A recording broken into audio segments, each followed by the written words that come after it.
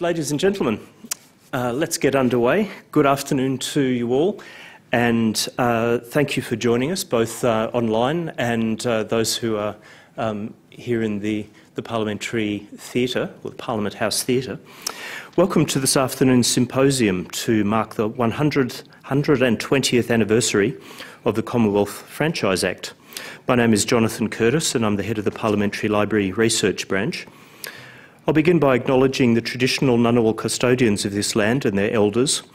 I also acknowledge the Aboriginal and Torres Strait Islander peoples of the places you were joining us from, wherever that could be online. Excuse me. 2022 is the 120th anniversary of two key pieces of legislation that underpin the practice of democracy in Australia, the Franchise and Electoral Acts. These acts were foundation stones in the construction of Australia's democracy. This alone makes them of interest. However, they also exemplify, I think, the importance of politics and the power of change over time. We're joined today, I'm very pleased to say, by some of Australia's most renowned political historians. These are names that I've grown up reading through my university career and postgrad work, and so in several cases it's fantastic to meet for the first time. Our panel chair is Emeritus Professor Marian, Professor Marilyn Lake, next one along, and Professor Tim Rowse and Dr. Ben Jones. I'd also like to acknowledge Dr. Diane Herriot, who's lurking up the back, who's the Parliamentary Librarian, and to whom the honour of thinking of this fantastic idea belongs. So, as you know, the Parliamentary Library is co-hosting this event with the Australasian Study of Parliament group for the ACT chapter. So I'm also pleased to acknowledge my colleague Penny Danae, who is Sergeant-at-Arms. Where is Penny? Oh, there you are, right in the front. Who, as well as being Sergeant-at-Arms in the House of Representatives, is the President of the ASPG ACT chapter. I hope you enjoy what promises to be a fascinating discussion. We will, in a moment, I'll hand over to Marian, and we will run through the three speakers, and then at the end we'll have time for a discussion. So please welcome our panellists, and I'll hand over to Marian.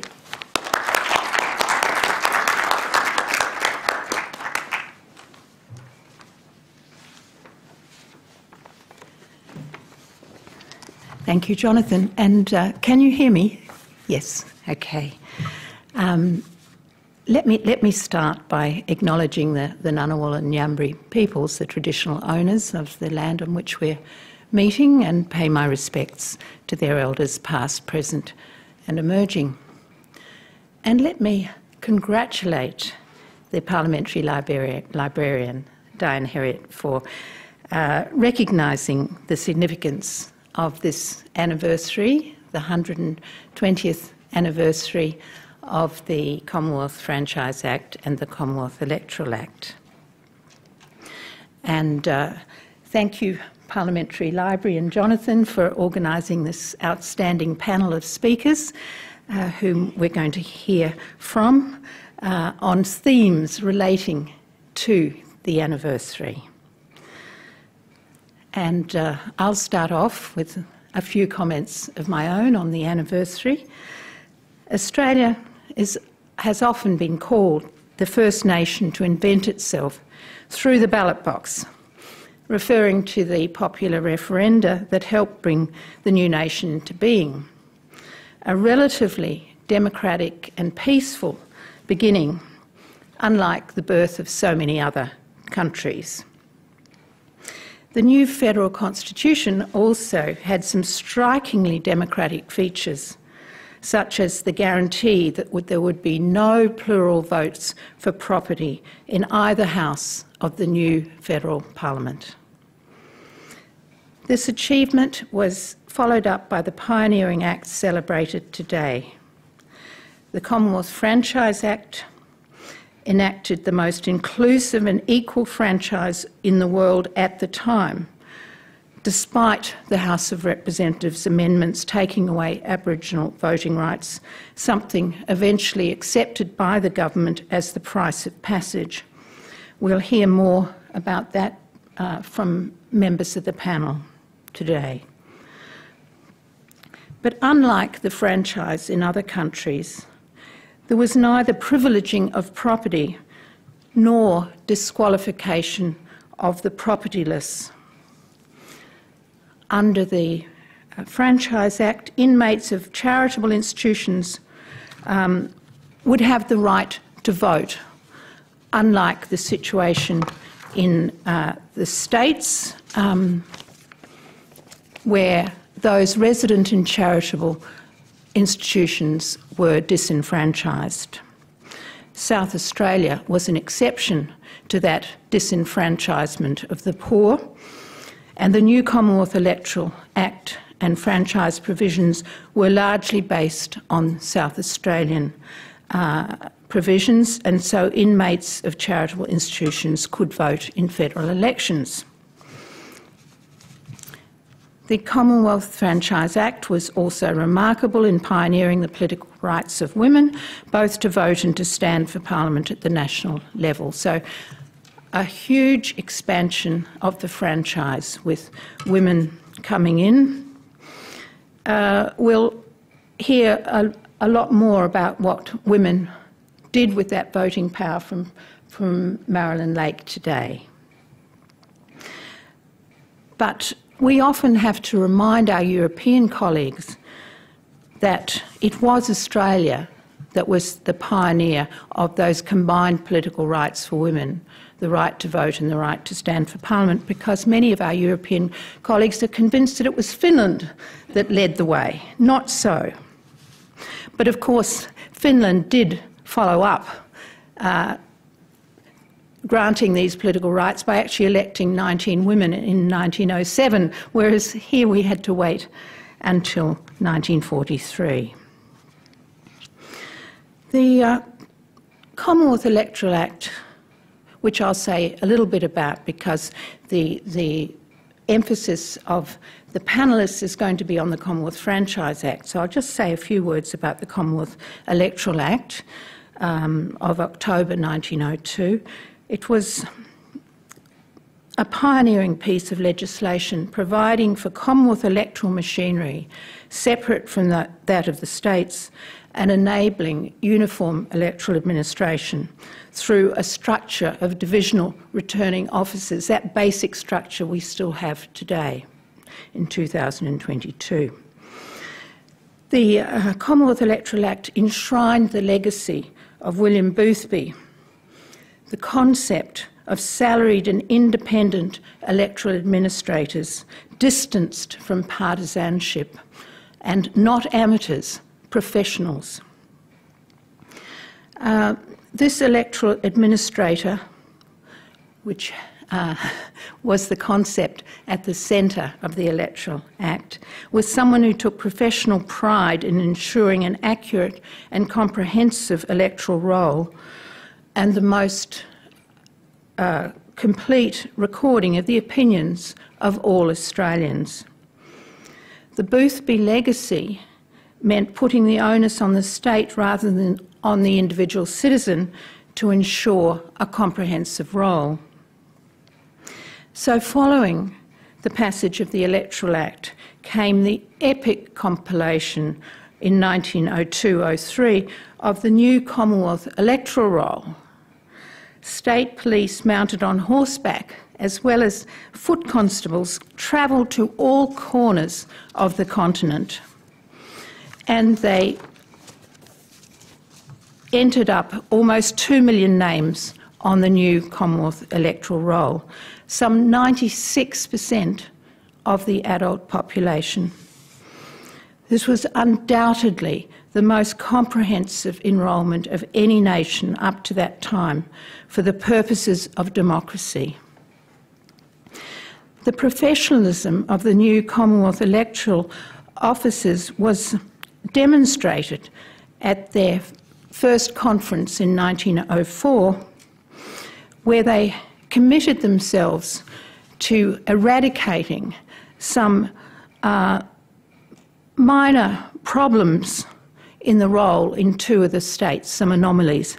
So they were onto it they were going to get that role accurate and as well as comprehensive, despite the fact that eliminating the anomalies meant that there would be a slight reduction from that magic figure of 96% of the adult population enrolled to vote.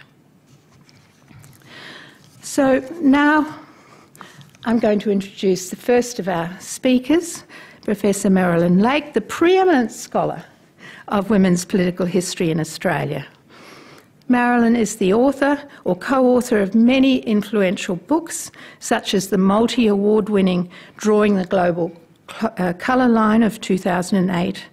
But today it's her path-breaking book, Getting Equal, which provides the backdrop for her presentation on the Franchise Act. So please welcome Marilyn.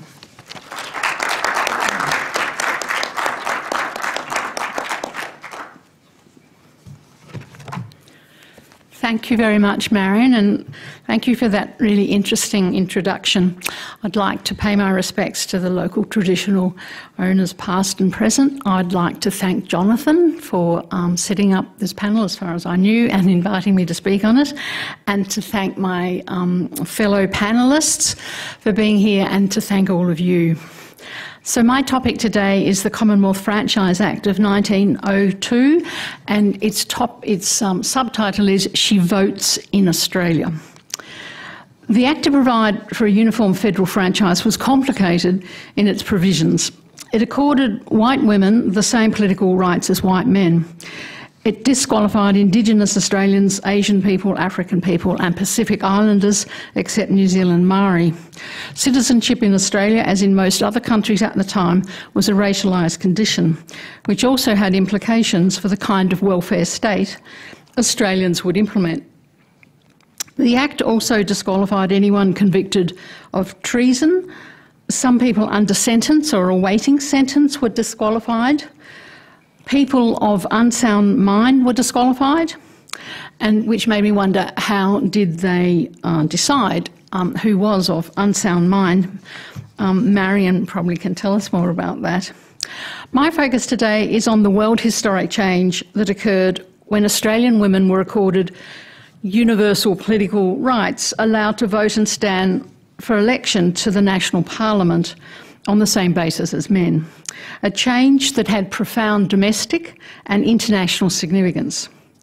According to the contemporary historian Ida Husted Harper, she was the historian of the US women's movement that famously dated back to Seneca Falls in 1848. Australian women's enfranchisement, she noted, was the most important event in the history of the world movement toward women's suffrage. The legislation was passed by men, necessarily, but it led to what one Australian suffragist called a new element being introduced into political life. As I explained in my History of Feminism in Australia, Getting Equal, published a long time ago now in 1999, suffragists expected that women's votes would make a difference to gender relations in Australia and the society more broadly. Rose Scott, one of the leaders of the New South Wales movement, looked forward to the advent of what she called, quote, a mother woman's world with loving heart and sheltering arms. A world in which women and children would be protected by sheltering arms from men's violence. A world in which women would enjoy economic independence and thus be better able to defend themselves and their children from abuse and violence and exploitation. In 1903, Scott gave a public lecture on, quote, economic independence and the married woman. Feminists believed that the work of motherhood should be paid by the state. This was the era of state socialism. Rose Scott believed in universal suffrage rights. Campaigning for womanhood suffrage in New South Wales, she'd argued against racial exclusions, defending the enfranchisement of Aboriginal Australians on human rights grounds. She said they are human beings with an interest in their country and its laws, and on this same principle, is there any logical reason for depriving the women of the country of the same privilege? The accident of race or colour, she said, cannot interfere with the principle involved in one man, one vote and the right of the people to govern themselves. According to Scott, quote, self-government was a basic human right. The sex of a human being, she said, was, like race or colour, a secondary matter. Similarly, Vida Goldstein in Victoria denounced the racial exclusions of the Maternity Allowance Act. She wrote, "It is the white Australia policy gone mad. Maternity is maternity, whatever the race." The rights of mothers, in other words, were universal. This emphasis on the common status of motherhood, in Ada Bromham's felicitous phrase, would be the distinctive message of post-suffrage, non-party feminists, as expressed by the Women's Political Association in Victoria, the Victorian Women's Citizens Movement, the Women's Services Guild in Western Australia, the United Associations in New South Wales, and the first national body, the Australian Federation of Women Voters. It would also be the message that brought feminists together across the settler colonial world, especially across the Pacific, as we shall see. Although much emphasis today is placed on Vida Goldstein's career ambitions, her candidacy, that is, along with two other women often forgotten, for election to the Federal Parliament in 1903 and 4 times thereafter, it was not political careers for individual women that was the founding feminists' main goal. That would have seemed to them a very limited and self-serving goal. Women, they believed, shared a distinctive perspective born of distinctive experience that should shape collective care in the Commonwealth. They hoped to realise their vision of a mother-woman's world with loving heart and sheltering arms. It was the protection of women and girls and a transformation in relations between men and women that they desired. To this end, all post-suffrage organisations sought and mostly achieved the appointment of women to all public offices, so that vulnerable women need never fall into men's hands. The appointment of women as doctors, as prison warders, as magistrates, as factory inspectors and as police. Rose Scott's Political and Education League listed the following measures as those they wish to see implemented, and this will give you an idea.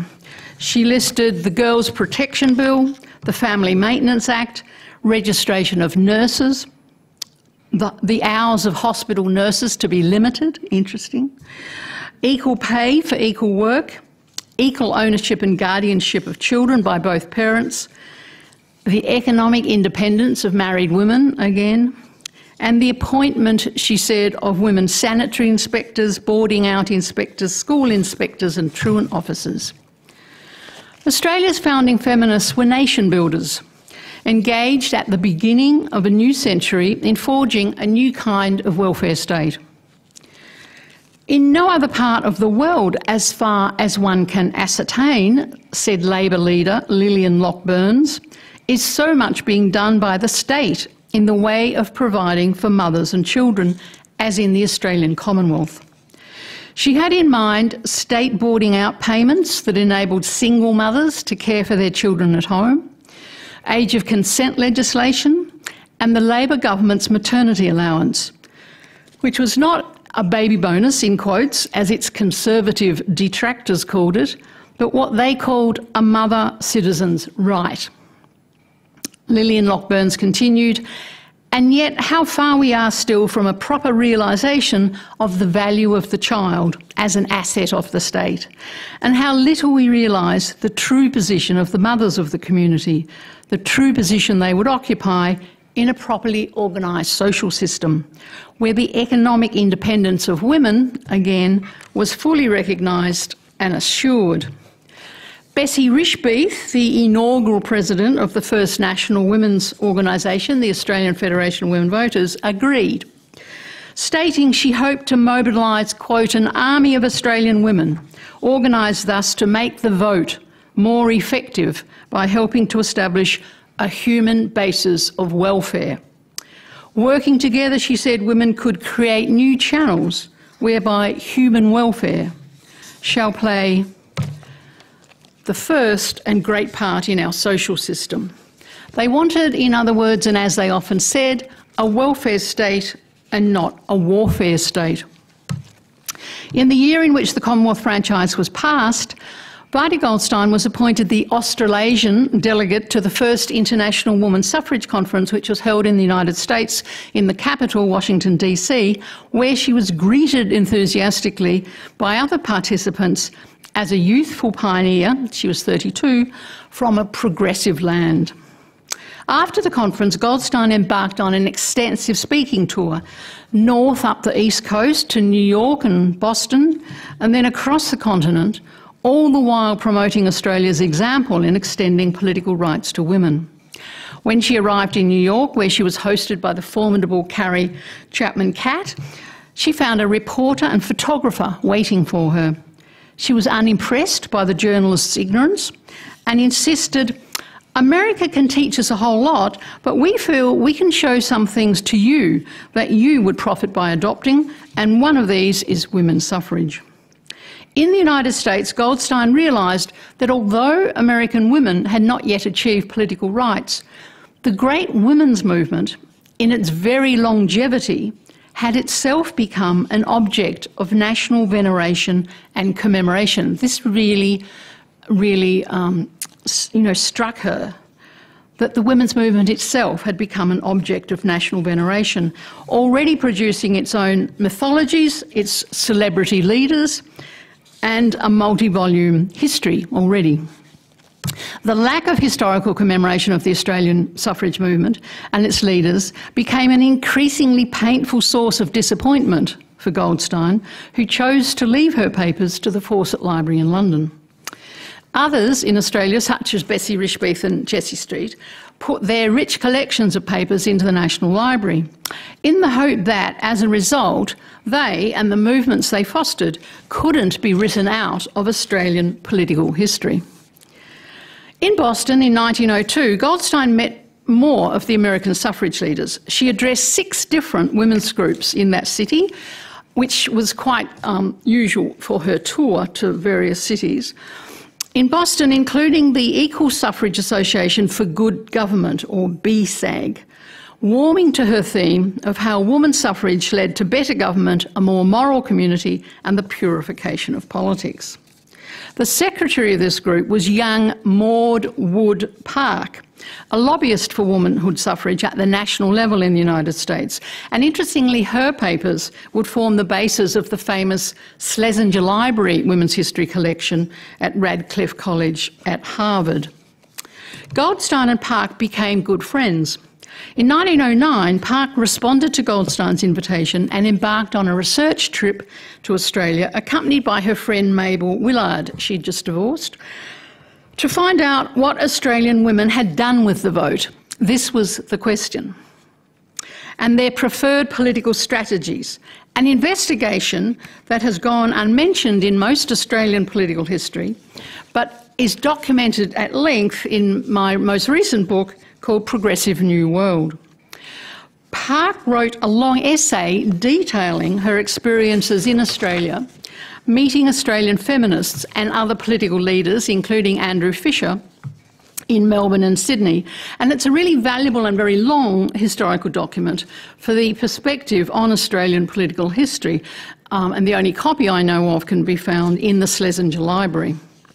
Goldstein's friendship with Maud Wood Park offers important insight into the trans-Pacific dynamics of the suffrage movement, and you can also trace these connections in the careers, for example, of Alice Henry and Miles Franklin in their work at the National Women's Trade Union League in Chicago.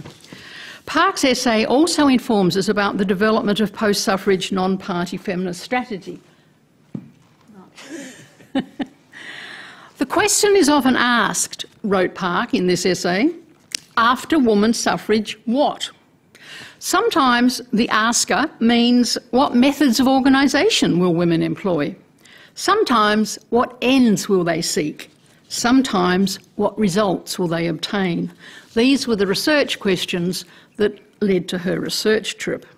At a time when American suffragists were still campaigning for the vote, Australian women citizens were theorising the meaning of women's citizenship in Australia, which is very interesting, I think. And a couple of the meanings that were prominent for them was it should mean economic independence for citizens and the inviolability of women's bodies. And they were experimenting with the possibilities and potential of women's political power to shape the public domain. In Melbourne and Sydney, Park and Willard interviewed the leaders of the new post-suffrage political organisations and reported on their aims and strategies. So to cut a very long story short, which I now must, they concluded in the end that they had gained a pretty definite idea of what women wanted, which is, again, interesting. They noted that despite class and political differences, the similarities in women's platforms were such as to give, to quote her, a pretty definite idea of what women's causes were. On all sides, they agreed on the importance of protecting women and children, maternity and infancy. And the preferred political strategy of most post-suffrage feminists was to avoid the major parties and support independent woman candidates, such as Goldstein. When Park returned to the United States, she led the suffrage lobbying effort in DC, which was documented in her book called Front Door Lobbyists. And once victorious, she and her feminist co-workers formed the new organisation called the National League of Women Voters, of which Park became the inaugural president, to promote women's causes as the Trans-Pacific women's movement understood them. The first legislation for which the National League of Women Voters claimed credit in the United States was the Shepard-Towner Maternity and Infancy Act, passed in 1920, the first major American legislation relating to women following their enfranchisement, and an expression of the maternalist politics of child protection accorded priority by the post-suffrage Trans-Pacific women's movement. In conclusion, in Australia, the Maternity Allowance Act had been passed 8 years earlier, in 1912, enacted by the Fisher Labor government in response to lobbying by organised Labor women, who congratulated the Prime Minister on, quote, his noble and wise act in, quote, conferring this instalment of mothers' maternal rights. The political language had shifted post-suffrage from the need for protection to the demand for citizen rights. This shift in understanding had been encouraged by the enfranchisement of women. In her report on her Australian visit just 1 year before the election of the Fisher government, they were here in 1909, Fisher government elected in 1910, interestingly, and as I said, they'd met, Park had noted in particular, quote, women's equal standing in the industrial and political organisation of the Labor Party. She further suggested that because the Labor Party had adopted many women's objectives, women's aims, she thought, would soon be achieved in Australia. The Labor Party was voted into office in 1910, and many attributed its victory to the women's vote. One headline in a US newspaper, for example, noted, "She votes in Australia." Or as Harper's Weekly observed, not altogether sympathetically, Australia had fallen under, quote, the domination of the working man and the voting woman. Soon Australians would be at war, 1914, when alone among combatant nations, Australia voted twice to reject the introduction of conscription for overseas service. Alarmed at the likely impact of women voters on the outcome, Prime Minister Hughes had issued during his Yes campaign, during that campaign he had issued a special pamphlet addressed specifically to women voters, warning them that their citizenship was on trial, but to no avail. In 1916 and 1917, a majority of Australians voted no. Thank you.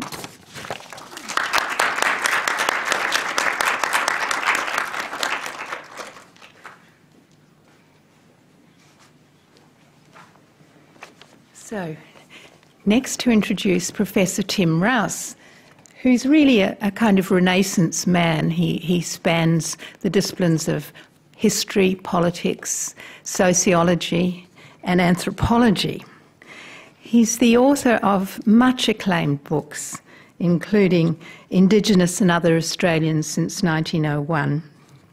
And he is the recipient of a centenary medal for his contributions to Australian studies and to Indigenous studies, well deserved. But today he'll be grappling with some of the most important issues relating to the voice to Parliament. Please welcome Tim.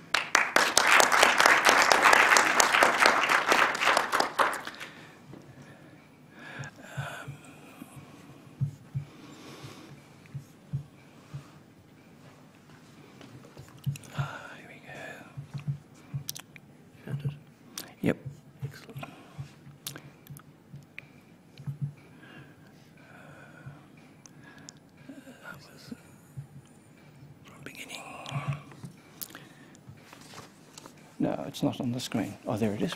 Good, thanks. Good afternoon. The idea that Indigenous Australians can be and should be voters is once again, in 2022, up for discussion. Of course, no one would dare challenge the long-achieved reality that Indigenous Australians have the right and the obligation to vote for federal, state and territory legislators. What is now under discussion is whether the members of the Indigenous voice to Parliament should be directly elected by an enrolled Indigenous electorate or chosen in some other way. The final report of the co-design process, which I'll refer to as the Calma-Langton report after its major authors, Professors Tom Calma and Marcia Langton, found a widespread view that members of the national voice should not be directly elected.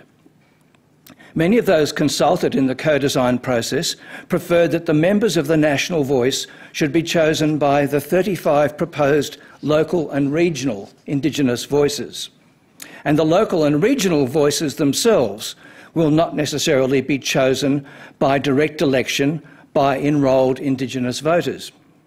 Rather, in the model proposed by Calma and Langton, the constitutions of each of the local and regional voices will be in accordance with the Indigenous political traditions of each region. In short, the Calma-Langton report, the only blueprint of the Indigenous voice that has yet been made public, warned us not to assume that the voice would be chosen by an Indigenous electorate. Among the reasons for this warning were three that I'll highlight today. Firstly, there are ongoing disputes about who is Indigenous and thus about who would be entitled to vote in that system. Secondly, there is a persistent tendency amongst Indigenous Australians of under-enrolment to vote. And thirdly, there is a persistent pattern of low turnout amongst Indigenous Australians who are enrolled to vote. This was evident in the elections conducted by ATSIC. In combination, these three problems associated with direct election of the national voice would have a tendency to weaken the legitimacy of the Indigenous voice. Calma and Langton recommend that the members of the national voice be selected, not elected, selected by local and regional voices. Now, I've started my talk today by considering the Calma-Langton report as an exercise in Indigenous Australian political thought. All political thought profits from the consideration of history's experiments in institutional design. The idea that Indigenous Australians can and should be voters in elections is one such experiment. Let me remind you of the following steps in that experiment. In 1902, the Commonwealth Franchise Act excluded from the federal franchise persons classified by a state as Aboriginal and forbidden from voting in that state's elections. This meant that Aboriginal people in Western Australia, Queensland and, after 1911, the Northern Territory could not vote in elections administered by a state or by the Commonwealth. In 1949, the Commonwealth amended the Act to allow an Aboriginal person to vote if he or she was then or had ever been a member of the Defence Force. In 1961, the Commonwealth Parliament appointed a select committee to consider extending the right to vote to the estimated 30,000 adults in Western Australia, Queensland and the Northern Territory who were excluded from enrolling to vote in federal elections because they were deemed Aboriginal. The Select Committee recommended that these Indigenous Australians be allowed to enrol to vote, but that they not be compelled to enrol. In 1962, the Commonwealth legislated what the Select Committee had recommended, and Western Australia amended its electoral laws similarly in that year. In 1964, in the Northern Territory, people classified as wards, which was almost entirely Aboriginal people, were entitled to vote, but they were voting for an assembly with only advisory powers until the Commonwealth gave self-government to the Northern Territory in 1978. In 1965, Queensland amended its electoral laws to enfranchise all Aboriginal and Torres Strait Islander adults, but it made enrolment optional and it made it an offence to persuade such persons to enrol. We should note the decision to make it optional for Indigenous Australians to enrol to vote.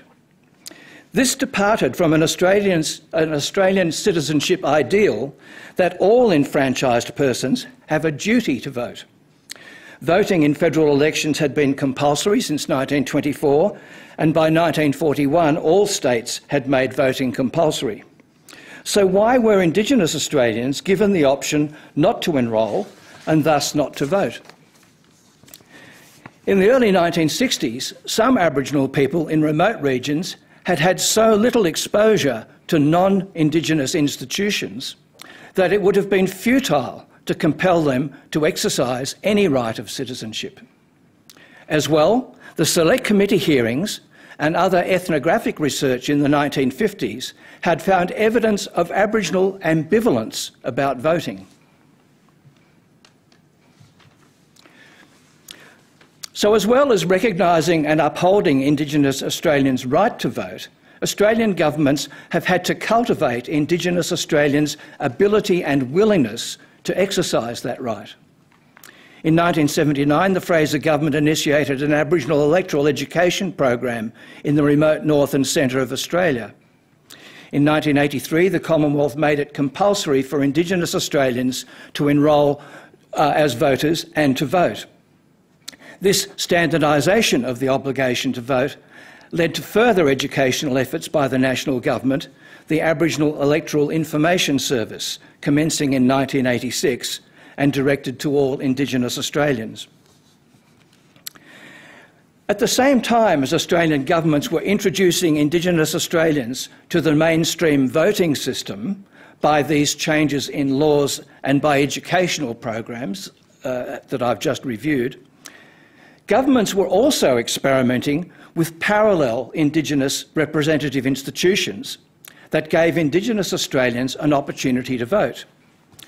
And these parallel institutions were the National Indigenous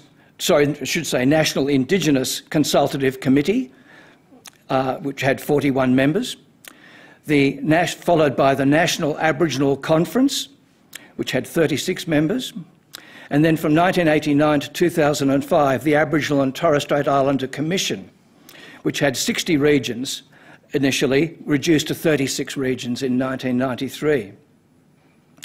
These bodies differed in structure and powers. The NACC and the NAC were like parliaments, composed of members elected from single-member electorates. The NAC and the NACC had no programs. They simply advised. ATSIC was made up of regional councils to which members were elected by voters in each region. ATSIC was both an advisory body and responsible for administering certain programs. All three bodies shared the characteristic that each was made up of members who identified as Indigenous and who were elected by voters who identified as Indigenous. It was not compulsory for Indigenous Australians to vote in NACC, NAC or ATSIC elections. The Australian Electoral Commission did not create a distinct Indigenous electoral roll. Because there was no Indigenous electoral roll, we can't know precisely what proportion of Indigenous persons entitled to vote for these three parallel representative institutions did actually vote. However, a 1994 sample survey of Indigenous Australians, the National Aboriginal and Islander Survey, or NATSIS, found that 39.4% of Indigenous adults, roughly 2 out of every 5, had voted in the 1993 ATSIC elections. A later study used census data and came up with a lower figure for voter turnout in ATSIC elections. Voters were 23 to 24% of the Indigenous population of voting age in the ATSIC elections of 1993, 1996 and 1999. ATSIC's fourth election was in October 2002. The then chair of ATSIC, Jeff Clark, said that he respected Indigenous Australians' choice not to vote, but he urged them to vote.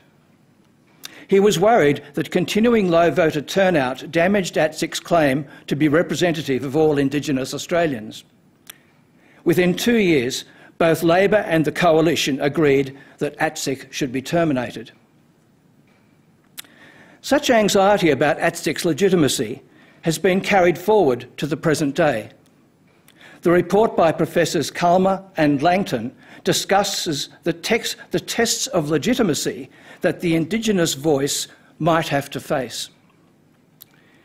If and when the Australian Parliament legislates the Indigenous voice, it should consider carefully the results of Australia's experiments in improving the representation of Indigenous Australians in politics.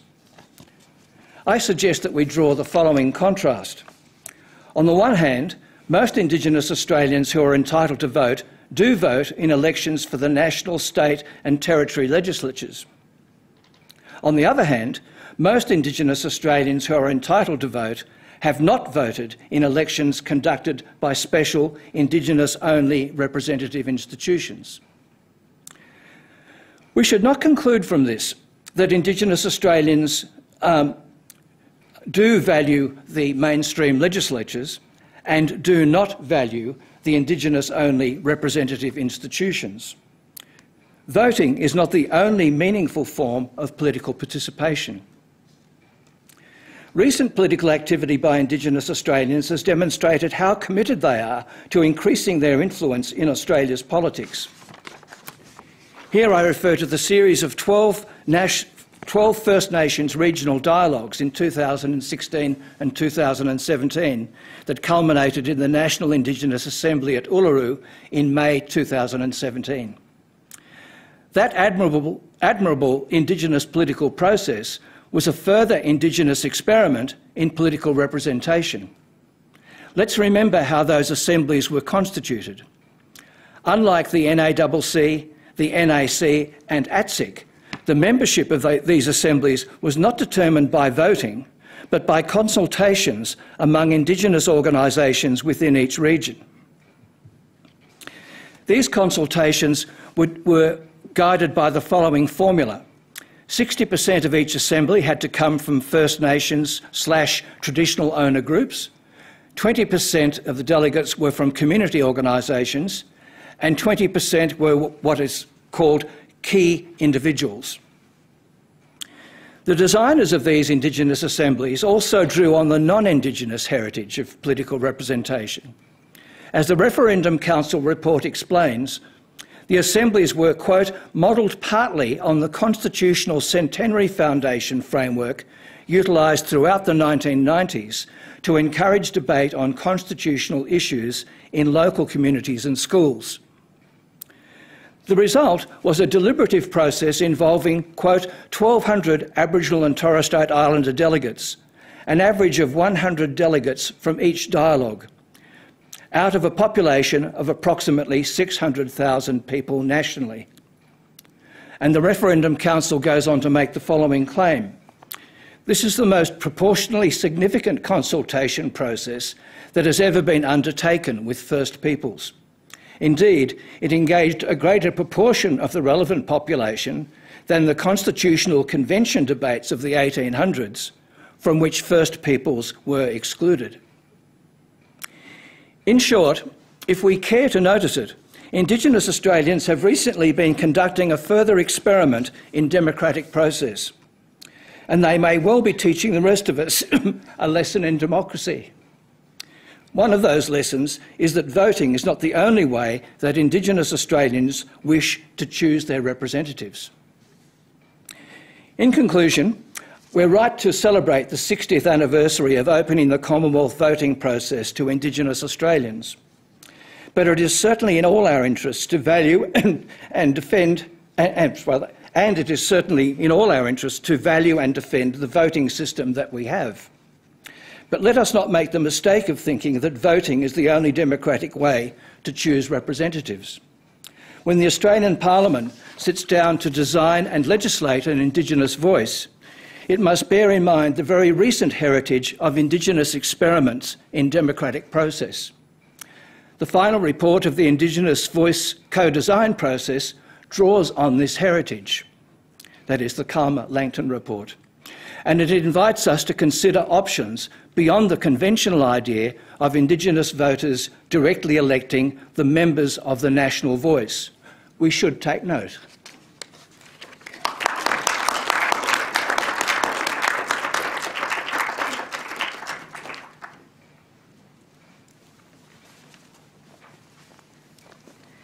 So next will come Dr. Ben Jones, who's a prolific author and researcher on Australia's political history, particularly Australian republicanism.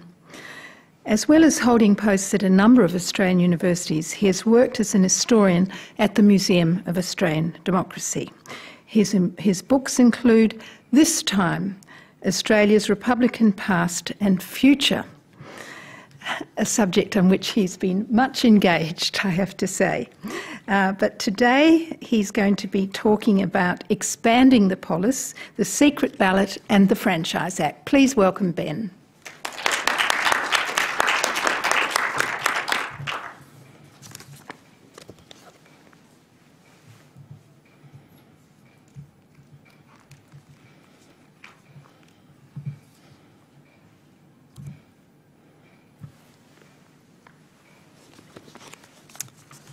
Well, good afternoon, colleagues. It's a great pleasure for me to speak with you here on beautiful Ngunnawal country and to share a panel with three distinguished academics who I respect enormously and have learned a great deal from over the years and continue to do so today. I was a bit daunted, however, when I received the invitation about exactly what I can add to this discussion, as the two most prominent features of the 1902 Franchise Act that it was an enormous expansion of the electorate, but even as it functioned to include women, its sad corollary was to exclude First Nations.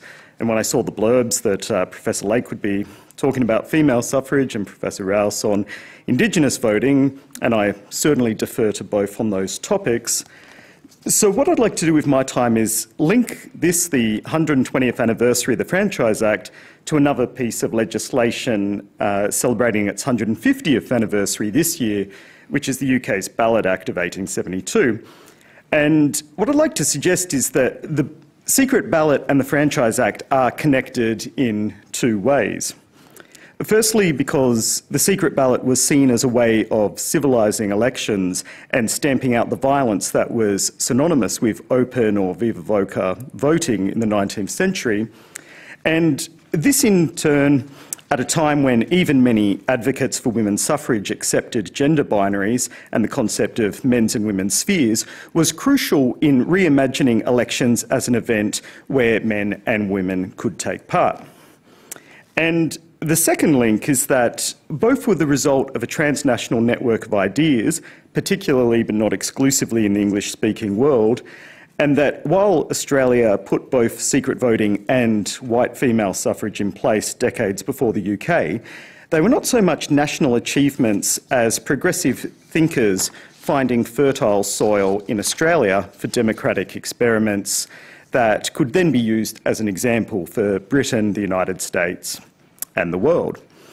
And this image is from a 1911 booklet with an international and particularly a British audience in mind, and it proudly notes that part of the kindness of Australia is that there is suffrage for the adult rather than suffrage for the man. So there certainly was an element of national pride that Australia was the second country to grant women the vote and the first to allow the right to stand for Parliament. And this was perhaps enhanced because the campaign ran concurrently with the campaign for federation and the nationalist sentiment that accompanied it. But the intellectual tradition that Australian campaigners drew on certainly had roots in the British world, and as Professor Lake demonstrates convincingly in Progressive New World, there was a vibrant exchange of ideas, tactics, and indeed people with the United States. Concerns and criticisms of British elections go back a long way. The painting on this slide is from a four-part series of William Hogarth oils, finished in 1755, simply titled An Election. and they're on display at the Sir John Soane Museum in London. Definitely worth seeing if you're in that part of the world.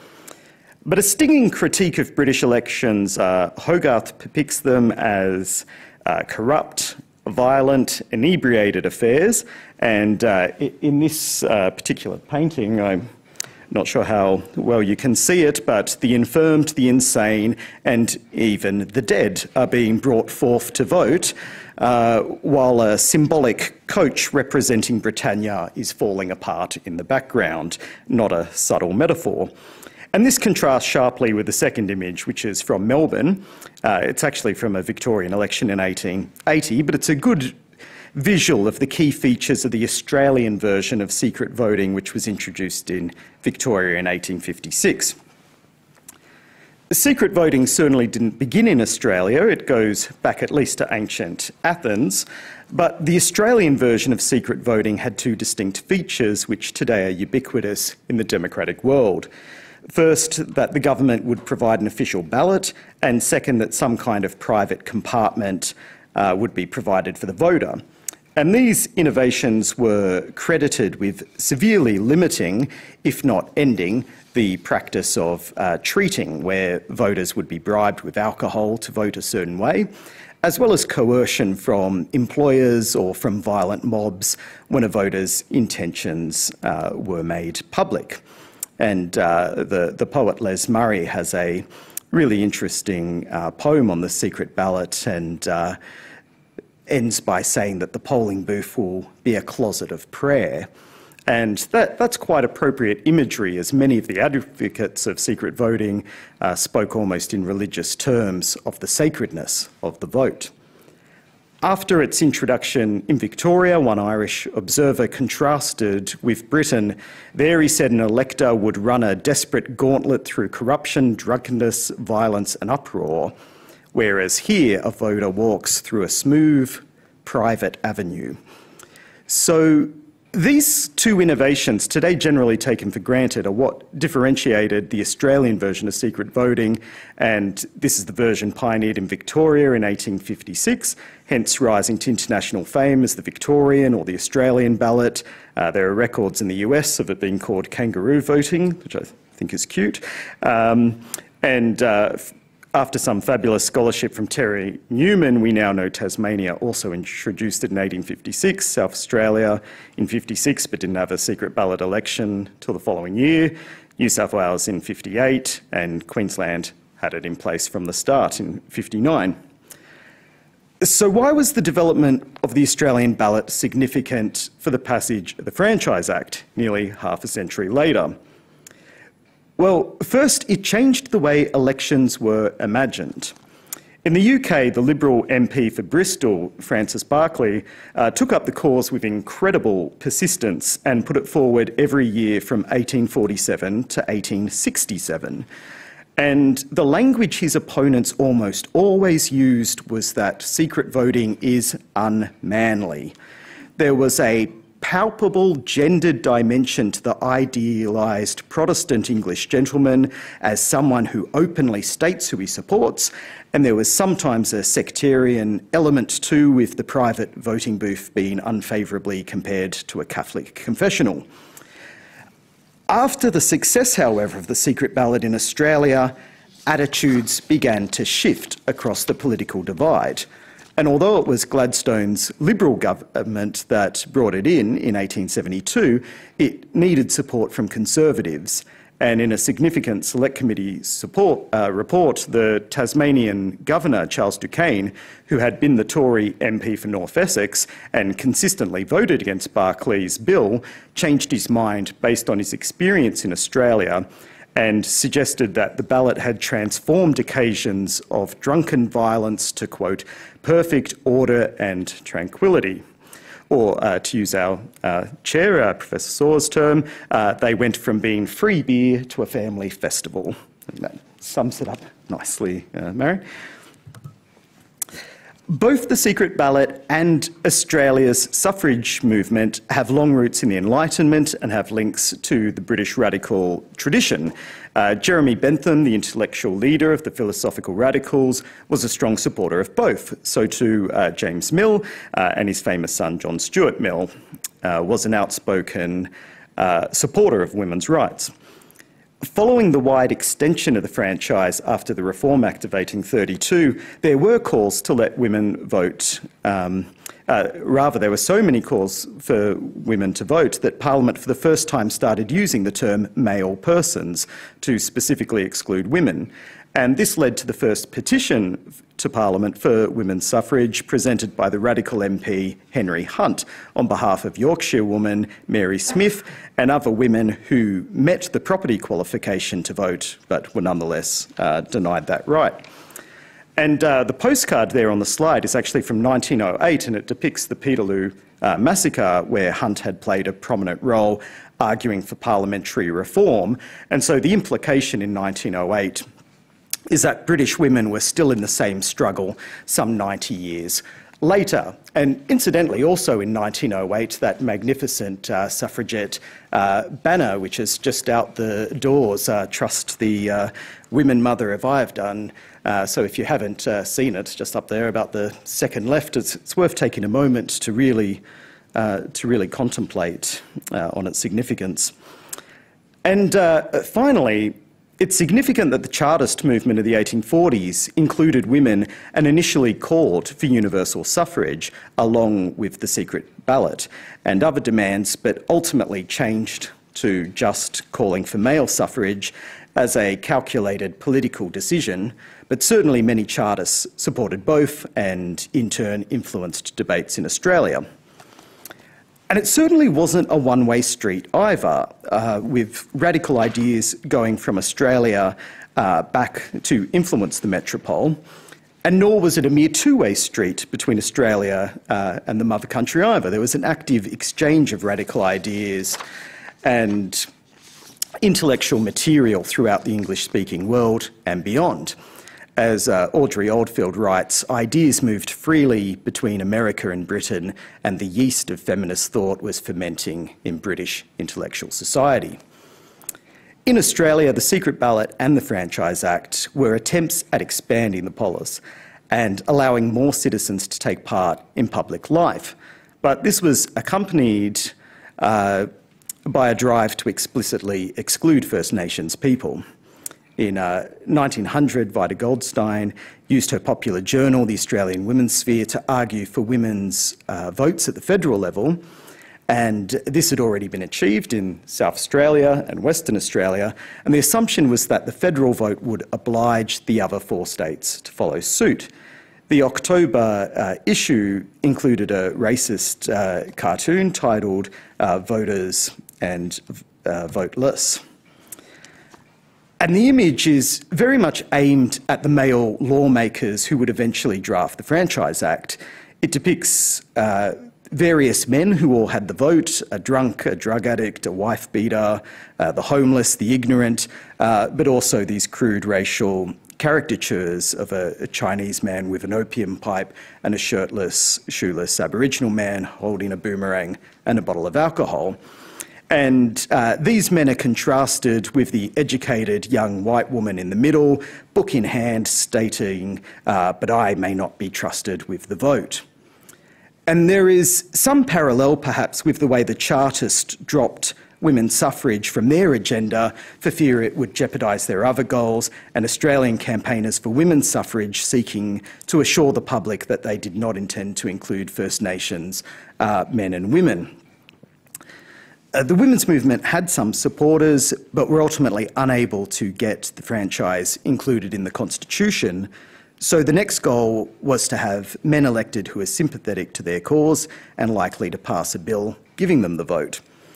But a particular concern was that if voting rights were simply given to all adult British subjects, then that would include First Nations.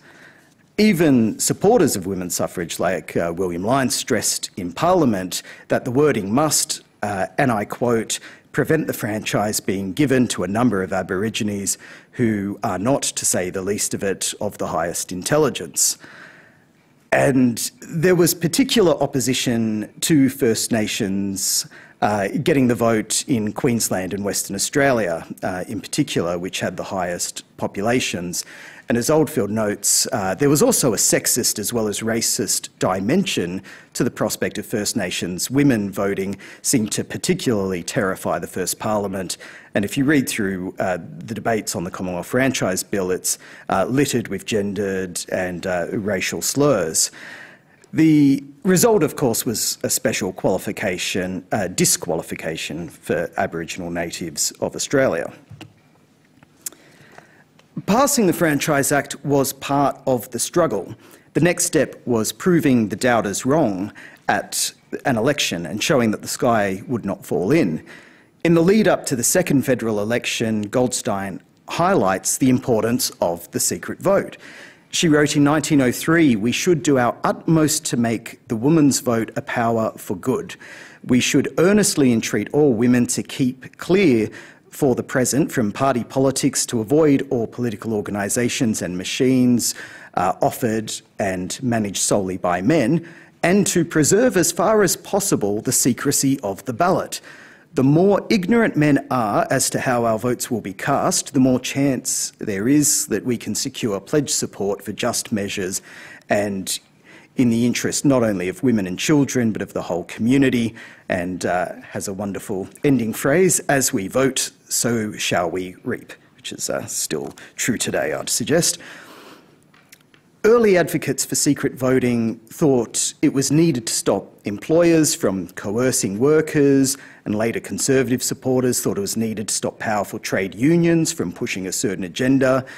But in the aftermath of the Franchise Act, it was also seen as a benefit to women to keep their voting intentions secret from male-dominated political parties.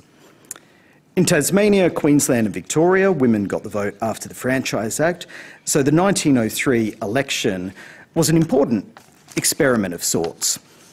Just as the successful implementation of secret voting assuaged many fears in Britain about its implementation, the success of the 1903 election in Australia was a powerful tool for British suffragettes. There was an expectation in England that the Australian experiment would produce radical results. As the Spectator noted in 1903, women's suffrage must undoubtedly have played a large part. At the time of the creation of the Australian Commonwealth, it was noted by many observers that the federal parliament would in all likelihood prove more radical than any state government. And while the nascent Labor Party did see some significant gains, the election result was hardly a radical parliament. And as Claire Wright, James Keating, Marilyn Lake and others have noted, Australian campaigners then took an active role in the movement in the UK, in the United States and elsewhere. In 1902, Vida Goldstein attended the International Women's Suffrage Conference in Washington, as we've already heard, and had a rather surreal experience of leaving before the Franchise Act had passed and returning after it was in place. And she reflected on what it meant to be enfranchised and wrote an open letter to her American sisters that again highlights the transnational character of the movement, the open exchange of ideas and the degree to which the Franchise Act really is a shared achievement. And again, I think there is a precedent in secret voting which was quickly passed in the Australian colonies, then adopted in rapid succession in New Zealand in 1870, the UK in 1872, Canada in 74, and then most of the United States throughout the 1880s and 90s. And it seems clear that Goldstein and other Australian campaigners were both motivated by their own success and conscious of the debt of gratitude, the intellectual debt of gratitude they owed to campaigners in various parts of the English-speaking world. So I'll give the final word to Vida. She wrote, "Because we women in the land of the Southern Cross are reaping what England and America have sown, we are all the more eager to help our English sisters and American cousins in their struggle for freedom." Thank you.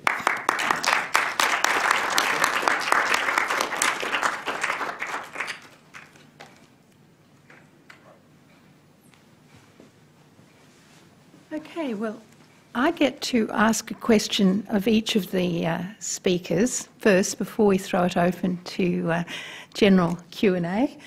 So I'm going to start with Marilyn's presentation. She told us about how the suffragists believed in the power of the vote and how Australian suffragists operationalised that belief once they had the vote, and how they contributed to the evolution of the welfare state. So that focus on policy remained true of Australian and international women's movements for many decades. Why does Marilyn think the emphasis changed in the 1990s when the presence of women in Parliament became a priority issue on international agendas and indeed an indicator of the quality of democracy? Why the shift of emphasis on women in politics rather than women's voting power? Take it from there. Right. From here. I'll take this back off again. That is the great question. Is that okay? One of the things I started thinking about a lot, I've worked on this material that is history for a long time now, 40 or 50 years. And I was really struck, and I've done lots and lots of research on it, and I was really struck, I've been struck recently in the last year or so, going back to look at this, this history, and it sort of became clear to me suddenly for the first time, this shift that Marian has identified, that we now, I mean generally in popular discourse, the percentage of women in Parliament is taken as a sort of measure of women's democratic achievement. And, you know, that's a sort of cliche now, and we always note how many seats and what, you know. And I thought, and then when I went back to read the early stuff, the stuff from 1900s on, I was really struck, and it became sort of obvious, that their emphasis was on the vote. Their emphasis, in other words, the 1902 Act enabled enfranchisement and also standing for Parliament. There were those two things. And in contemporary, in our times, we tend to emphasise the standing for Parliament. But in their times, and of course, you know, this is what historians should do. We should attend to the past, as it were, what they were thinking. And their emphasis was very much on the power of the ballot, the power of the vote. And thus it was no surprise that the first two organisations in both Australia and the United States, they were organisations of voters. In Australia, the Australian Federation of Women Voters, formed in 1927, and in the United States, the National League of Women Voters, formed in 1920. It was voters, you know, they wanted to mobilise women as voters to change society, to change policy, to inaugurate policies that were sympathetic, as they saw it, to women and children. And so there was an enormous stress on the potential power of the vote, on mobilising voters, on the collectivity of voting. I mean, this was the other thing. It was a collective endeavour to try, and they were very conscious that they were creating this brand new world at the beginning of the 20th century, and a new Commonwealth, you know, that it was theirs, they were creating it, and their collective vote would make it this glorious welfare state in their terms. So actually, the role of Vida Goldstein in these discussions is sort of crucial. She becomes a sort of icon because she stood for Parliament 5 times, federal Parliament 5 times, and in 1903, though she wasn't the only one then, but some people often say she was the only, you know, woman to nominate. 3 women nominated in 1903. But the focus is on her, and indeed the electorate's named after her, because her aspirations to become a federal politician seems now, you know, to proponents now to be emblematic of the aims of the women's movement. But that wasn't the case at the time. They were focused on what the collectivity of women's votes could do, what sort of welfare state they could produce. And you see, you know, you can find endless evidence to that effect. Hence, by the way, the focus on policy. You know, these early organisations, I gave you an example of Rose Scots, had, you know, endless lists of aims of all of their policies they were to achieve. And they did achieve a lot of them as a collective force. I mean, primarily, as I said, getting women appointed to all those public offices as doctors and magistrates and lawyers and police. And that's really interesting too. I mean, it's another question. Why did that happen? Why were they focused on that? I came to see quite recently, you know, as if I were blind, had been blind, that a lot of this early preoccupation, by the way, on the protection, the sheltering arms, was because of an issue that is current today still, the ubiquity of men's violence against women. The ubiquity of men's family violence, their violence against women and children in the 1890s, in the 1900s, was the, you know, this was at the forefront of these, of Rose Scott and Louisa Lawson and these women's minds. That was what was driving a lot of, which, and their policy, it's often in terms that seem coded in a way. Now, Marian's question is, why did that change? And it certainly has changed. And, you know, and it's interesting, 1990s, I'm not sure it changed. It certainly changed as the nature of feminism, the feminist movement itself changed. And that is, it changes in several ways. One thing that changes in the 1930s, which is crucial, is because of the Depression. The Depression saw attacks on women's right to work in paid employment. And that sort of saw a whole reorientation in the women's movement away from the idea, the state socialism, that the state would pay mothers to look after their children. They gave all that up, and in fact, Miru Hegney co-founds the Council of Action for Equal Pay in 1937. That's a real turning point, when they finally realised they've actually got to concentrate on getting women into the labour market. That's the only way in which women will become economically independent. So that's one shift. And then by the 1940s and 50s, there's much more of a focus on equal pay. The first substantial group to win equal pay were the New South Wales teachers in 1958. That's interesting, them as a group, that teachers. And then more and more, and by the time of the women's liberation movement in the 1970s, there's a complete focus on, if you like, sort of equal opportunity, the opportunity to move into men's jobs, and a complete rejection of what was then termed sex roles. You know, the sort of notion of the horror of sex roles was big in the 1970s. So there are lots of reasons, and it's a really, really interesting shift in the women's movement itself, until where we are today is sort of taken for granted. Yeah. Okay, thank you. Sorry for taking so long. Yes.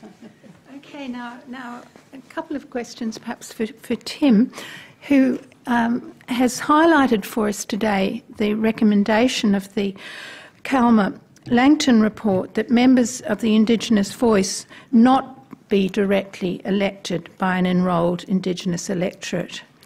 So in his presentation, Tim made a good case that voting does not have to be central to democratic political institutions. And he clearly outlined for us some of the issues involved in creating an Indigenous electoral roll as a basis for voting for Indigenous representative institutions. In doing that, Tim drew on evidence from ATSIC elections, but perhaps he could also talk about the apparent success of the Maori electoral roll in New Zealand, and on the other side, the big problems involved in the Sami electoral roll in Finland, where the UN Human Rights Committee found the Finnish government had interfered in the principle of self-determination of Indigenous people by improperly expanding the Sami roll. So those two sources of international evidence on issues around Indigenous electoral rolls would be interesting. And could Tim also address the objection raised to the voice that it will give Indigenous Australians the right to participate in two kinds of representative institutions, or two sets of representative institutions, while non-Indigenous Australians can participate in only one set of representative institutions. Thank you. Well, thanks, Marian. I have to say that I don't know anything about the drawing up of the Maori or Sami electoral rolls, so I can't, in that sense, I can't answer. I can't answer your question. But what I can, and I mean, I think while my ignorance is culpable, I would say that it's also a reflection of the fact that the Indigenous thinking and writing about this that I've read tends to make reference to Australian experience more than overseas experience. And of course the exemplary Australian experience is the difficulties that Tasmanian Aboriginal people have found in agreeing on who could vote for ATSIC elections. And in the 1990s. So, in other words, there may be technologies or formula in other countries that could guide Australia towards drawing up an indisputably bounded Indigenous electoral roll, but I doubt it, because my observation of conversations amongst Indigenous Australians is that there is quite a lot of dispute about the grounds upon which people can publicly identify as Indigenous. For instance, the Indigenous sociologist Bronwyn Carlson, in her book published a few years ago, whose title escapes me just at the moment, was very critical of the idea that the official Commonwealth definition of Indigenous identity hands quite a lot of discretion to an Indigenous community organisation to confirm a person's claim to be Indigenous. There is a strong strand of Indigenous opinion that disputes giving Indigenous organisations that confirmatory role. And I think that the Kalma-Langton position has learnt from the disputed nature of public indigeneity, if I can call it that, to look for a way that doesn't have to buy into debates of that kind. So that's, I mean, the other thing I would say about the Maori electoral roll, of course, is that it did lead, it is associated with there being 4 Maori seats in the New Zealand Parliament. So that there is no parallel to that in Australia's institutional design. Now, on the second point that Marian raised, Indigenous Australians having more than one chance to vote for a representative, I think that people's thinking about whether that's a bad or a good thing is going to go back to their sense of what has happened in Australian history to weaken the position of Indigenous Australians in Australian society and political system, and whether that process of weakening them, which we call colonisation, is so great and so significant that it deserves an exceptional mechanism of redress. Now, I think that Australians are quite divided about whether they think Indigenous Australians deserve special treatment as the people who have been disadvantaged, to say the least, by colonisation, or whether that is all over and we're all now standing on an equal playing field. I think people's views on that issue go very deep to their political worldview and their sense of what a liberal polity is. And I think it's going to be quite difficult to persuade someone who thinks that we all do now stand on a level playing field, that there is no legacy or heritage of colonisation to be redressed. It's going to be difficult to convince people who think that way to think otherwise. As I said, I think that there are fundamental differences amongst Australians about how we view the colonial history, how we view Australia as a settler colonial society. I do think, though, that there's going to be great potential for a no campaign to raise the point that that Marian has raised. That is to say that the true application of the principle of liberal equality is to give no one special standing. I fear a no, because I'm going to vote yes. So I fear the no campaign making use of that ideal, because I think it's a very potent one in the Australian electorate. So, a question for Ben. In his presentation today, Ben linked women's suffrage with the secret ballot and the way the secret ballot changed elections from violent and drunken affairs to civic rituals. So that change, turning elections into events more akin to a church service, made it more difficult to argue that voting would expose women to danger.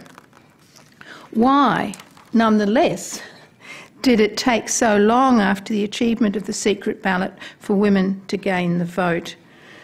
The electoral process had already become unmanly, in the words of the opponents of the secret ballot, but women were still not given access to the vote. Thanks so much, Marian. And I almost feel you're more qualified to answer your own question. If I wanted to be cheeky, I would just pass it back to you. But look, I think the most obvious answer, and of course there are lots of things that interlock there, but I think the most obvious answer is that for most people who you would call on the progressive, reformist, democratic side of thinking in the late 19th century, or the mid to late, were firstly concerned with male suffrage, and as I said, with the Chartist movement, it wasn't that they were unsympathetic towards women's votes, but it was quite a Machiavellian, calculated decision that they thought this is more likely to get up.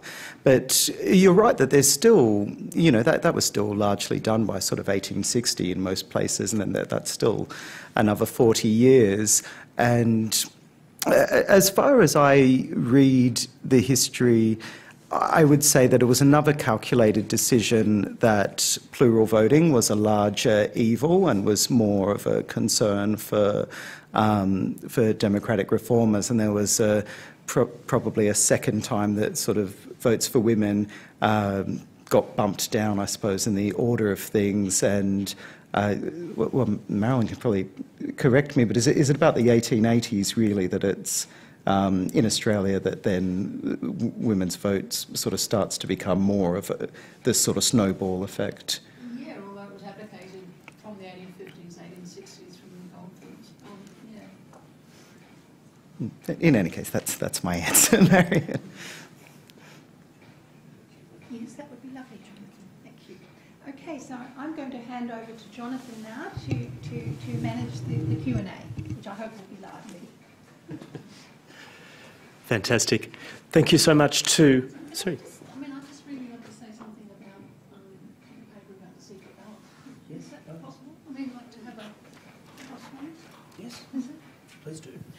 Because one of the things in your discussion about the secret ballot and voting that you didn't mention at all, but I think is crucial, is the issue of literacy. The secret ballot, as you said, it had two Australian distinctive features. One was that the government gave you a bit of paper on which names were written. You had to be literate to exercise the secret ballot, and then you took it in by yourself. This was another thing about the going into the confessional or something, and you went in by yourself. You weren't allowed to have others there to help you read it. And so the crucial issue here, and Alan Atkinson's written about this as well, was literacy, and that to exercise a secret ballot, this was a big issue both in Australia and the United States. You had to be literate, and to be literate, that went hand in hand with free compulsory secular education. I mean, education becoming compulsory in Victoria in 1872 because people had to be literate to exercise the secret ballot. And in the United States, it played out so that this progressive reform of the secret ballot became a major way of disenfranchising African Americans in the 1890s, because African Americans, by and large, couldn't read and write. And so it became quite common for quite right-wing people to advocate the secret ballot because African Americans, and they were disenfranchised, you know, in their thousands. And this was also a concern in Australia, that the illiterate actually would be disenfranchised. And just on that, though, I think we really underestimate the importance of literacy, because the literacy was the key technology for the White Australia policy as well. You know, it was about literacy, it was about dictation, it was about being able to read and write. That was the way, the technology they used to exclude. So, you know, it's a really important point. What do you think? Yes, I think that's a really important point, and it's also why I guess it's important to correct people who exaggerate that Australia invented secret voting, because even in 1856 there was a technically secret voting election in New York, but their version of secret voting was that people had the candidates had their own ballots and different colours, and that was a way of allowing people who might not be able to read, but it also completely undermined the whole point of secrecy, because if you had been bribed or coerced, all you have to do is go up to the blue or the red one and sort of hold it as you go into the, and the secrecy's annulled. So I think you're absolutely right that it's a particular issue with the Australian version of secret voting that literacy becomes so important. It reminds me of a lovely quote from Frank Bongiorno's book, someone remarking at the time in wonderment that with the voting at the time of women going into the voting area without a man to protect or guide their voting. It was remarkable that they managed to carry on. Thank you so much for 3 fantastic presentations and 3 clever questions. It's now your turn, the audience. We have a microphone over there and another one over there, and we also have a roving microphone that Alyssa has. So do we have any questions? And I'm sorry, just try. We have one here and then up to at the back. Just on the Indigenous voting, I just wondered how it compared to other non-compulsory voting, because those figures look remarkably similar to the non-Indigenous votes when it comes to council elections in most Australian states and territories. Yes, that's true. And you could add trade union voting for trade union elections. That's right. When voting isn't compulsory, Australians overwhelmingly don't vote. That's true. And on the women getting the vote in the South Australian Parliament, I think for the first time, I think I did read somewhere once that it was because of an amendment moved by an opponent where they were just trying to push through votes for some women who were landed and literate, and an opponent of the women's vote put up an amendment saying, no, I'm amending this to all women getting the vote, knowing that nobody in their right mind would vote for such a lunatic proposition, and to his shock, and probably the supporters as well, it actually passed. So it's only a vague recollection I have of having read that many years ago. I was just wondering if you could comment on the veracity of it.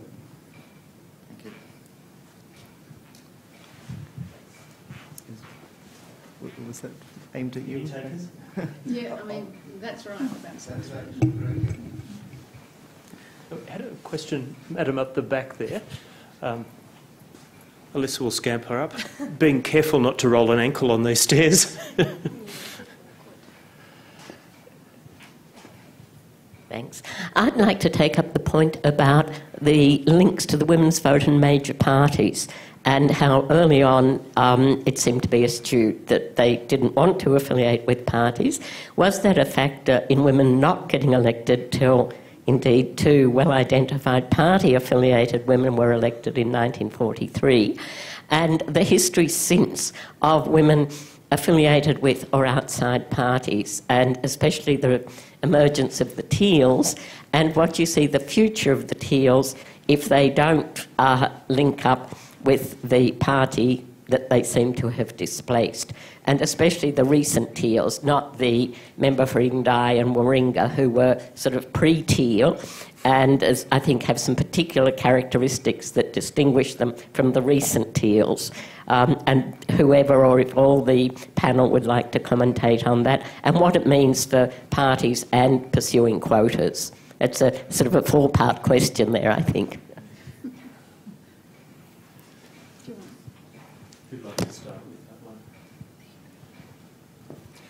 Yeah, it's a really good question about independent non-party candidates.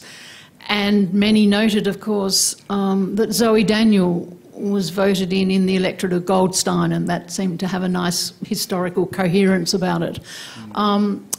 The one interesting difference between the independent non-party candidates back in Goldstein's day and with the Teals, and one reason that might have accounted for the greater success of the Teals than the independent non-party candidates back then, is that the Teals weren't just women-only policy. Their policy wasn't about women only. As you know, their policy had the sort of three planks of integrity and climate, as well as gender equity or whatever. So in other words, they could draw on and appeal to men in the electorate as well as women. So on the one hand, it is really interesting to notice everybody has the movement away from the major parties. It's the sort of cliche of our times. On the other hand, that's also an interesting difference between those two sets of independent non-party candidates. As to their future success, I don't know. Marian knows.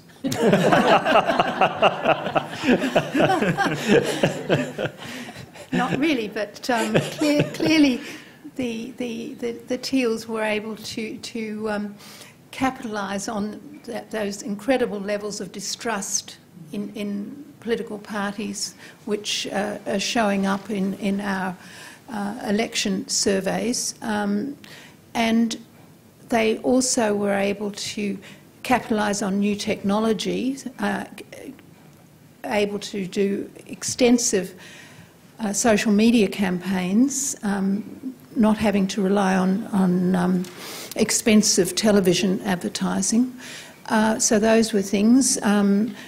The fact that they were able to raise so much money with the help of Climate 200, was very important in enabling them to get name recognition, sufficient name recognition to get elected.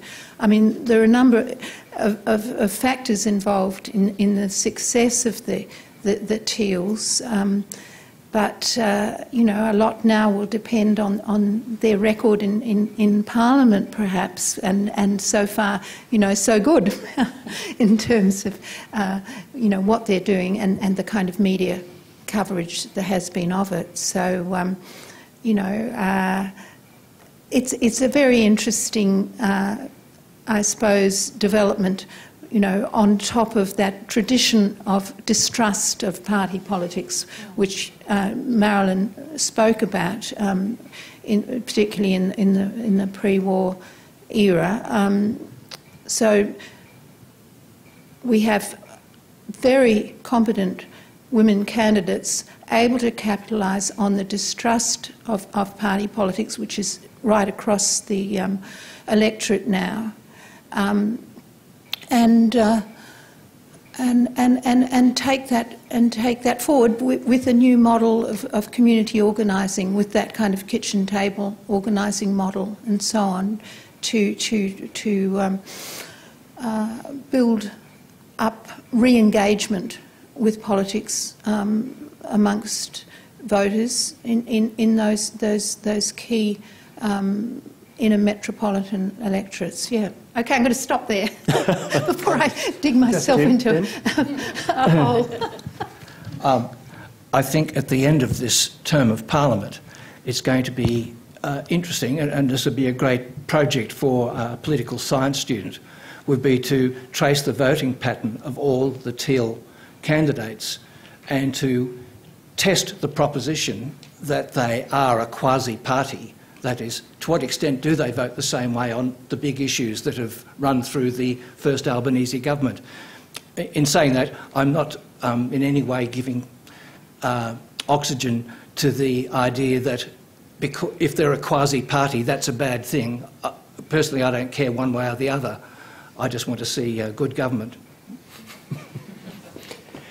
Anything to add to that, Ben? Or well, I'd maybe just comment very quickly about Goldstein herself. It's an interesting counterfactual if she'd had the support of a party mechanism, but she also was running at a pretty difficult time to be an independent. It was still the period of sort of the 311s, and I think most voters do ultimately go to the booth thinking what type of government and what sort of policies are going to be best for me personally. And this was the second, for women in Western Australia and South Australia, this was the second time they had voted in a federal election, so there may have been a sense, well, you know, Goldstein's already got her main objective, and when I'm alone in the sacred confessional, I'm thinking more about, you know, the economy, the direction, and which of these sort of three emerging forces I most ideologically align with. Could I just say one thing quickly in relation to what Tim just said? It is really interesting about how the Teals have voted and whether they're a party and what cohesion. You might or might not have seen the ACTU recently put out a report on how each of the Teals voted on the industrial relations legislation recently passed. And there was quite a distinct division, as we knew there would be. A lot of people attribute this to state politics. You know, the Victorians are all left-wing in Dan's progressive state. And in New South Wales, they're all pro-business.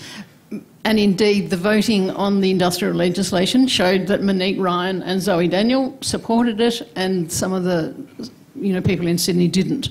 So there was a distinct division, and that, I mean, I agree with you, that's going to be very, very interesting to see how they vote on those things, yeah. Yes. One just up the front here. Alyssa's en route.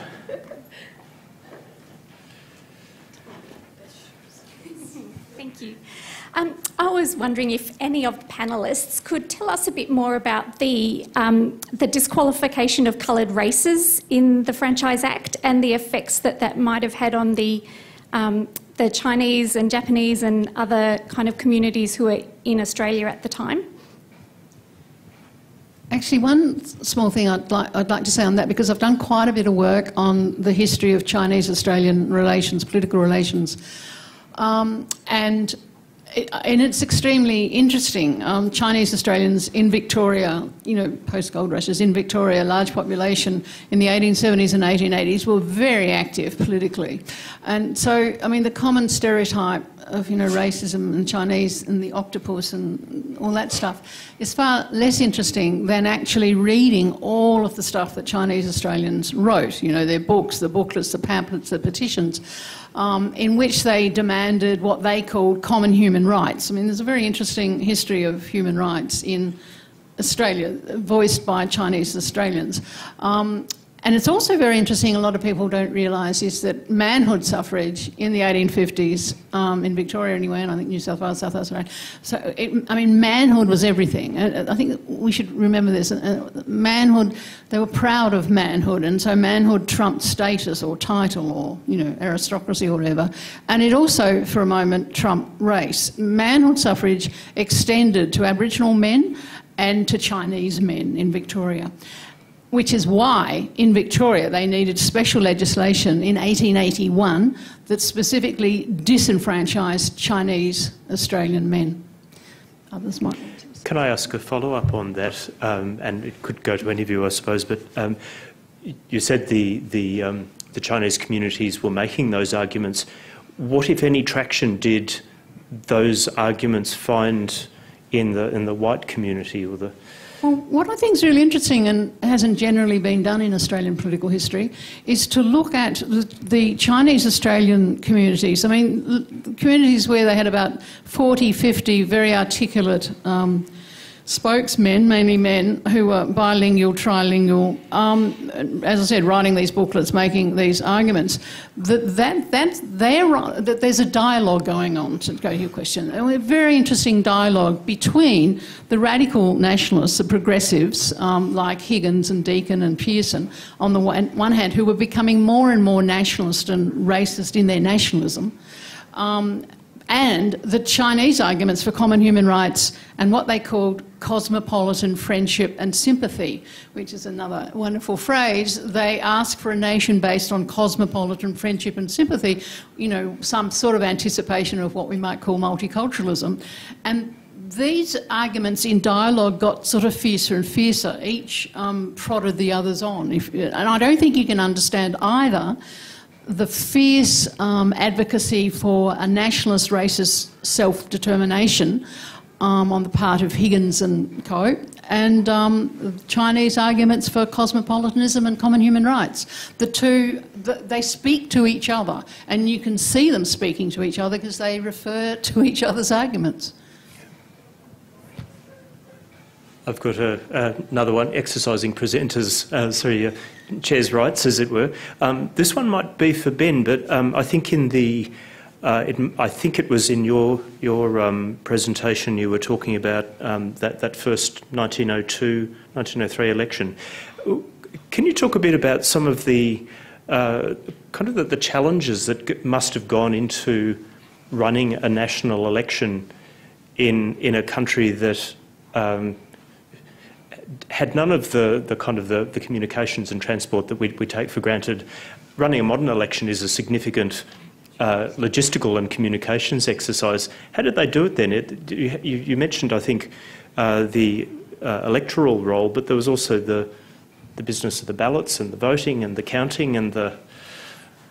Sure. Well, really, the 1901 election was the big experiment of how can it be done with the technology of the day, and I'd recommend another wonderful Marian. Marian Sims has a great chapter in a book called Elections Matter on how the machinery of government, I suppose, was put into place, but well, I'll just say it went remarkably smoothly, and I suppose all the doomsday sayers, particularly about this being the first one with women voters, there was a lot of gloating in the progressive press about sort of "I told you so" stuff. So yeah, from a machinery of government point of view, it went really smoothly.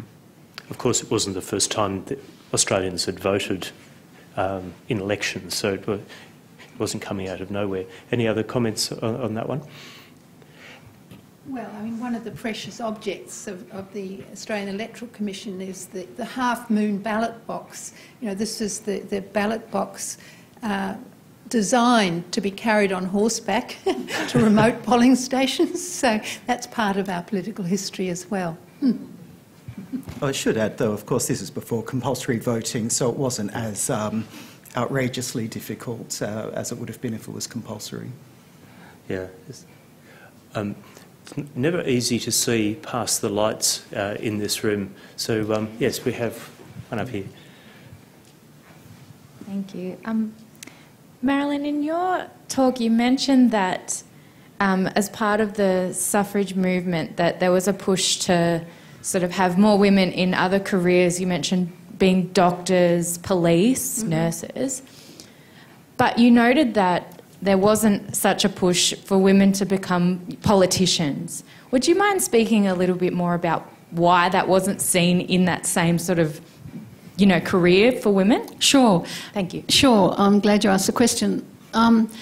Because we now today assume our discourse about these things is in terms of women's right to careers, equal opportunity, that women should be allowed to become anything.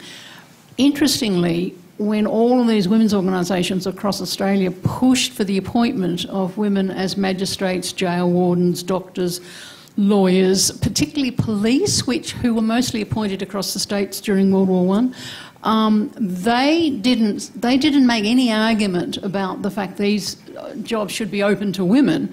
Their point was they didn't want vulnerable women falling into men's hands.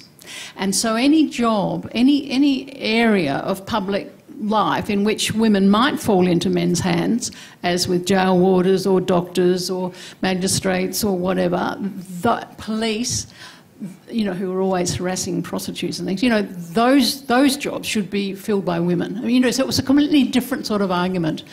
They didn't talk much, I don't think, about, you know, the rights and wrongs of women becoming politicians. A lot of women stood as independent woman candidates. It wasn't just Goldstein. A lot of women across Australia, but it wasn't a priority because, in a way, careers, in the sense we think of careers, weren't a priority. It was about reform. It was reforming society. And as I say, if you go back and read all of this quite closely, you will see that there's a real terror about men's violence against women and children. If you look at their writing, it's, you know, what to do about that.